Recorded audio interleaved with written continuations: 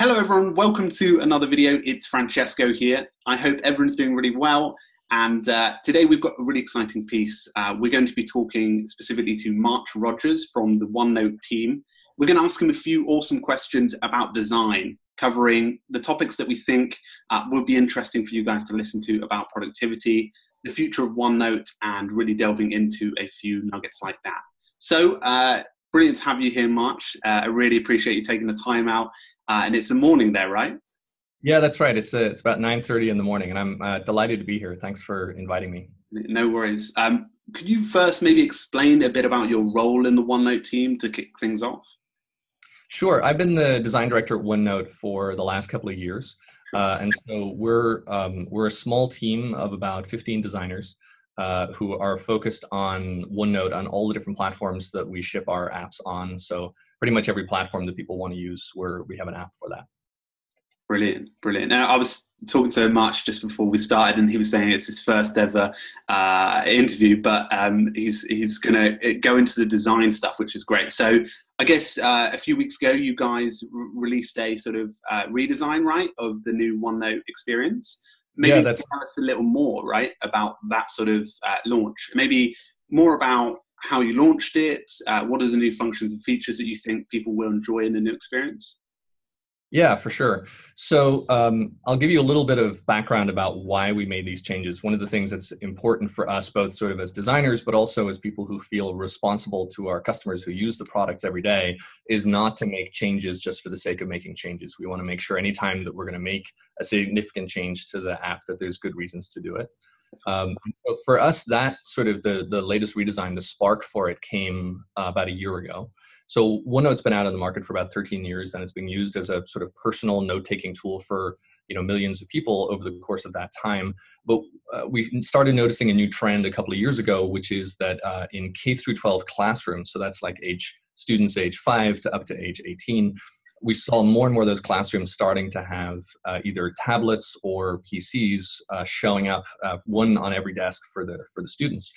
And one of the things that really the teachers discovered was that OneNote made a great sort of digital binder. And so it was something that they could use to organize all of the homework for the kids, the quizzes they have to take, any assignments. And it became basically the sort of digital equivalent of that paper 3-ring binder that the teacher used to organize and that each of the students used to carry in their backpacks. And so as we started to see that usage of OneNote, we were obviously very excited about, and we had to learn a lot about, what were the needs of teachers and students in the classroom, we started to see some interesting challenges they had that sort of prompted us to want to improve the design of the product. And it really sort of fell into 3 categories.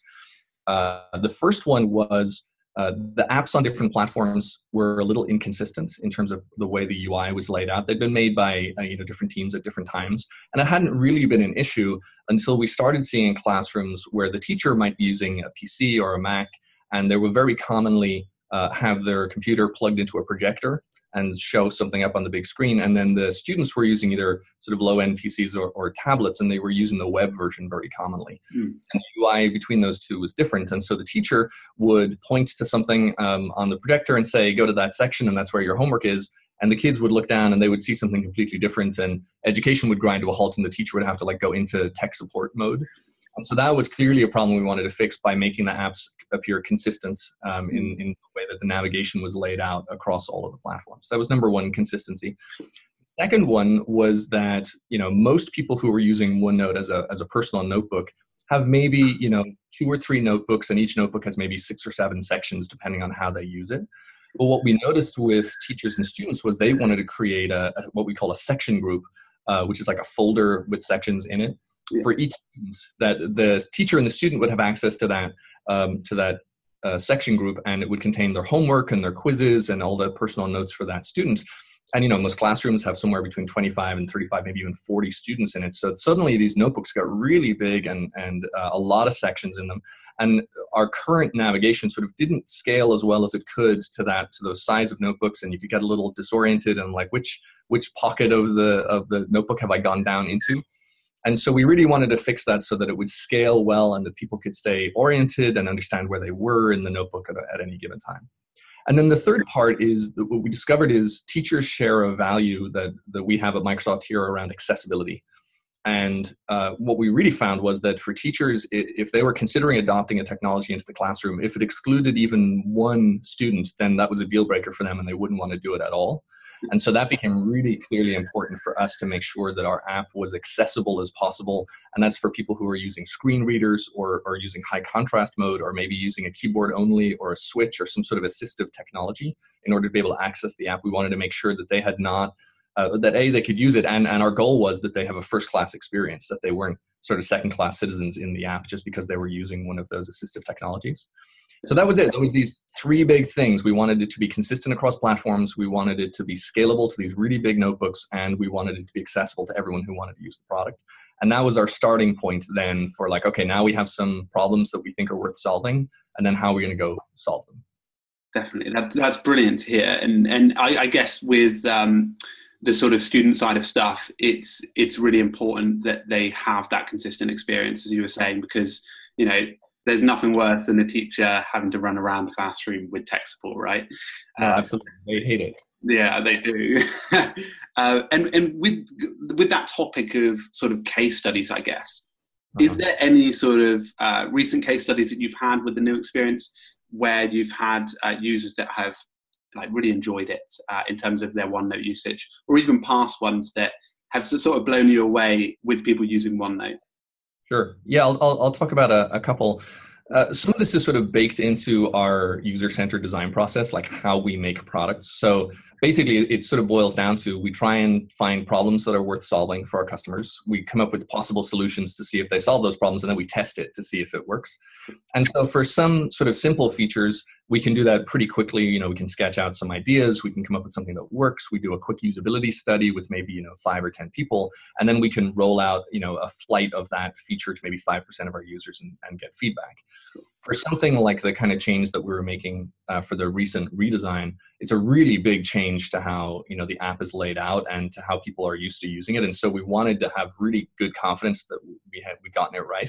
And so after we went through what we would call sort of our normal design process, where we sketch out ideas, we create prototypes, we show them to users, we do a small scale usability, we wanted to get into what we call longitudinal research, which is where we want to see people using it day to day for a few months at a time and see how do they adjust to it. Because maybe on the first day it's a little confusing, but then how quickly do they get used to it, and does it actually be better than the older version? So we did this by recruiting 12 different classrooms in 3 different countries. And basically we sort of worked with the teachers who are, one, huge advocates for their students and also enthusiastic about any technology that could potentially make the classroom experience more effective. And so we were able to talk to them and say, hey, how would you like to have a sort of module in your classroom where the students get to see what is it like to design a big global scale product? And we'll code it with them. And so we sort of created a little curriculum. Mostly these are 5th through 8th grade classes. So maybe, 8-year-olds up to about 13-year-olds to sort of just happen to be that sweet spot for us. And we did this in the US, Canada, and Australia. And we basically went and we set, these classrooms up, 20, 30 kids with a prototype version of the design. And then Skyped with them once a week, had them fill out surveys for us and really give us their feedback. One great thing, which is new for me, sort of having a target audience who are children, is they are 100% honest. They're extremely blunt with their feedback, and they're extremely enthusiastic with their feedback as well. And so it was very clear that there was things we needed to improve, which we did. We refined with them things that we had either missed or not understood in terms of how they wanted to use it, and mostly about flexibility. They wanted to be able to control how much of the navigation they could see on the screen at any given time and how much space it took up, because it obviously takes up some space away from the content page. And so we went back and forth with them for several months until we got to a place where we were pretty confident then that we had sort of ironed out all of the kinks.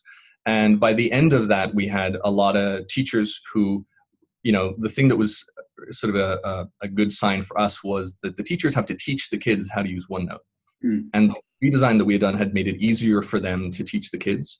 And when they went on a break, like they went on their Christmas break or their spring break, when they came back, they had forgotten less about how to use the product. And so that's always a concern, is you have to teach them again and again and again how to use these products.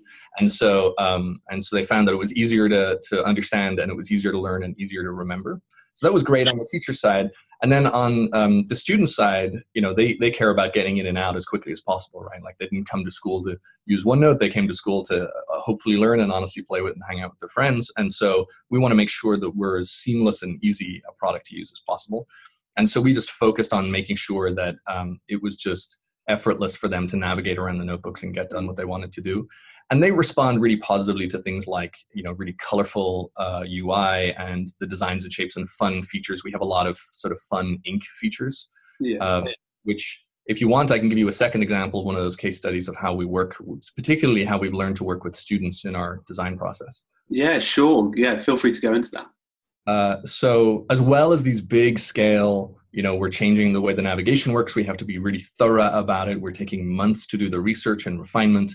That's not the only way that we work. And it's pretty common for us that we will go into classrooms with kids to do visits to understand how they're working and, and to observe.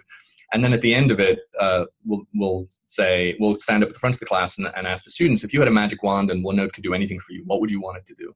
And they just shout out the things that they think are fun.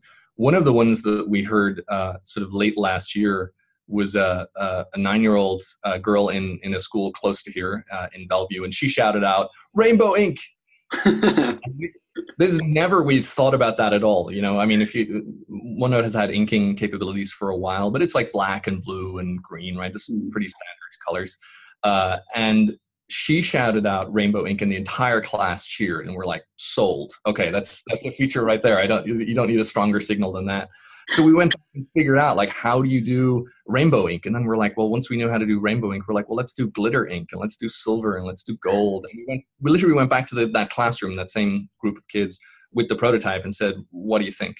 And they loved it. And so we rolled it out, and it's become a feature. And actually, one is called Galaxy, which uses public domain Hubble telescope photos of actual galaxies as part of the background pattern. And that's turned out to be the favorite one. And we on Twitter and on Facebook, we're friends with a bunch of teachers who sort of share and give us feedback. They keep posting these screenshots of the kids' homework written entirely in these like rainbow. Oh my God. That's incredible. So yeah, that was really fun. And that's, so on the one hand, we have these very thorough user-centered design processes focused on big, hard problems like accessibility, like consistency. And then we also do things that are sort of fun because, an 8-year-old thought it was a good idea, and we followed her lead. Oh, yeah, definitely. That's amazing. That's such a good story. You're sort of glad that they didn't shout out OneNote so that it can do your homework for you, right? Well, actually, this tough, right?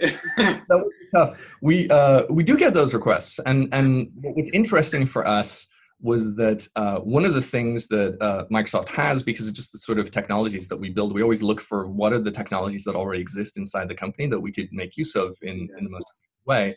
And we have a team that has basically spent a long time developing software that does math very well. And we thought, well, we could put this into OneNote for if this would be helpful. But we went to some math teachers and said, is this actually good? Would you want this in the product? Is this just letting the students cheat and learn the work if it auto completes their equations for them? Yeah. And we're like, no. It's actually that's what we do on the blackboard or the whiteboard all the time. Is we go through equations and go through them over and over and over again and sort of explain how they work. It's not, they're not trying to teach the kids how to be calculators. They're trying to teach the kids how to understand why does this mathematics do what it does. And this is like geometry and algebra and calculus. And so we added this capability, and we basically co-designed this with 4 different math teachers, where you could write in an equation using a pen and ink, let's say a quadratic equation, and then the system would recognize it and it would show you how to solve it. But it would the sort of innovation that the teacher suggested was not that it just shows you the answer, but it goes through step by step by step. Oh, this is how you simplify the equation, and this is how you solve for x, and this is what that means. And then we just added a capability to graph it as well, so they could start to see, what does that mean, a quadratic equation or algebra? what does that look like when you're talking about points in space? And so these sorts of features, which honestly, I'm not a math expert at all. And so we rely heavily on these amazing teachers who are just, are passionate about trying to make these products better with us to try and understand what's going to be useful. And in that case, we're pretty confident the assurance is the math teacher that we weren't just letting the program do the kids' homework for them. Yeah, that's it. But that's really good though, because like you can bring in these sort of functions that you've already applied to other situations in Microsoft, right? And you might not have known that was a problem, but now it is something that can be solved. So it's really good.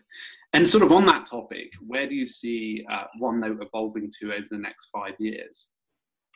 Yeah, it's a good question, and we definitely have some themes and goals that we're striving towards. We think are really promising, and I'll talk about them.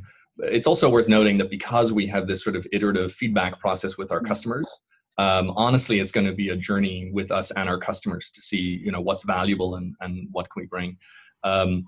There's a couple of themes that I'll talk about. One of them is one of the places that we've discovered OneNote seems to resonate with people the most is when they're having some sort of big life moment. And this might be a new job.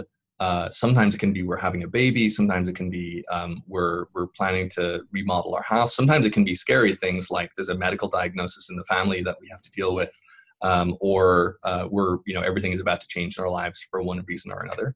And what all of those moments have in common is out of the blue, I have to learn a huge amount of new information about something that I didn't know anything about before. I often have to do that with the people who matter most to me in my life. So we have to do it together, me, my wife, maybe, my parents, maybe my children. We have to sort of gather this information together. And then we have to be able to understand it and act on it.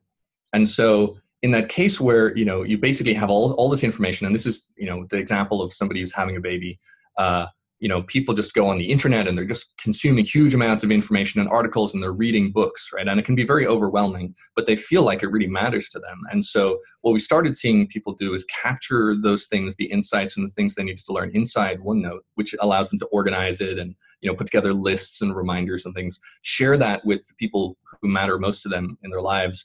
And then, in that case, OneNote sort of did something really powerful for them. And then they start to understand, oh, I could use this for other life moments. Maybe I did it for a medical diagnosis for our family, but now I could do the same thing for planning a vacation, right? Or for, helping my son apply to go to college, things like that.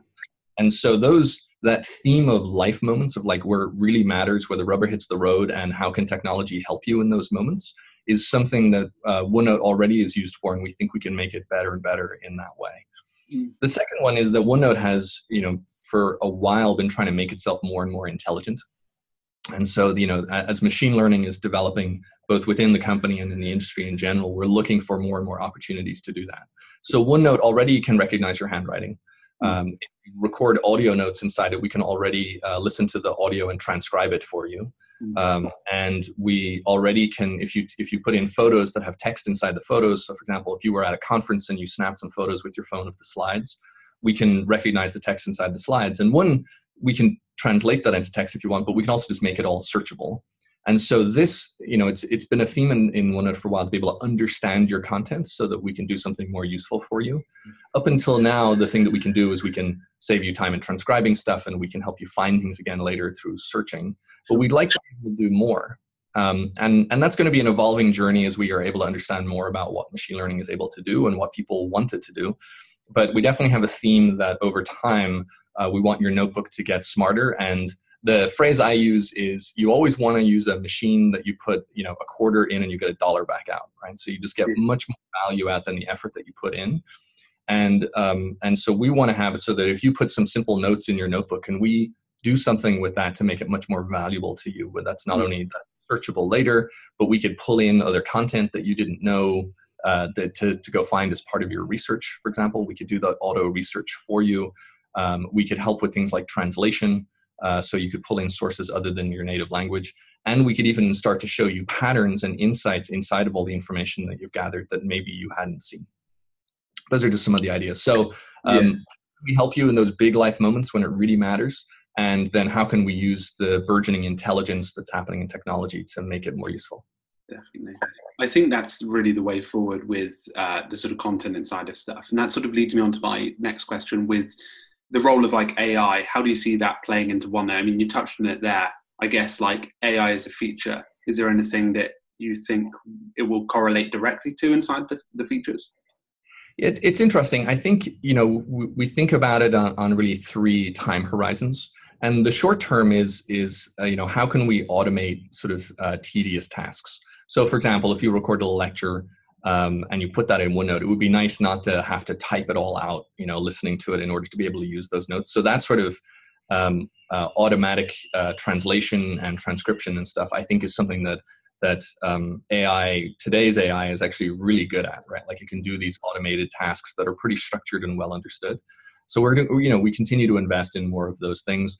There's a new feature in PowerPoint actually that we will probably bring to a lot of apps in the Office suite, where if you insert an image into a PowerPoint slide, we will use a machine learning algorithm to look at it and be able to create a text description of what that image is. And very impressive. Sophisticated, right? Like the ones that I have seen are things like, it's not just, oh, it's a picture of a cat. It's a picture of a white cat sitting on a green couch, for example. And there's a couple of reasons for that. The most powerful one is that if your audience of that presentation is blind, then this is a way for them to understand the presentation that you've had. And so you can make your content, not just your app, but you can make your content more accessible to anyone who you want to talk to. So those sorts of capabilities are going to become, I think, more commonplace in the next few years. And then longer term, it's interesting. We get very speculative at that point, and I'm not talking about any specific features, but we're excited about AI as a collaborator, help you with things like that. And again, I'll give you a sort of an example from a recent release of PowerPoint, just because they happen to be doing this feature first, which is if you throw all of your content into PowerPoint, your images, your text, whatever those things is, we can use a machine learning algorithm to say, what would be the best way to lay this out? And like a designer in a box, right? Like, here's 5 different ways that you could lay out this presentation that makes sense based on the content that you have in here. Which one of those do you like? And so that idea of sort of an AI system as a collaborator who can work with you to create something, I think is probably the long-term view that we would have of where AI is going. Definitely. That would be really cool inside of OneNote, like a curation ability, just to make things format easier. That would be really wicked. That's really great. So they're all the questions I had for March. So I just wanted to thank March and the OneNote team for allowing me to speak to them about all of these fantastic things that OneNote are doing, and also more about the Microsoft OneNote experience. So thank you very much, March. Yeah, thank you very much, Francesco. This was really fun. Thanks for reaching out. Yeah, definitely. Thanks very much to everyone watching. Everything will be in the description, any notes and information, and also how to follow the OneNote team on Twitter, and also some other social networks. So feel free to check out all of those stuff in the description. Anyway, guys, thank you very much. Make sure to keep productive.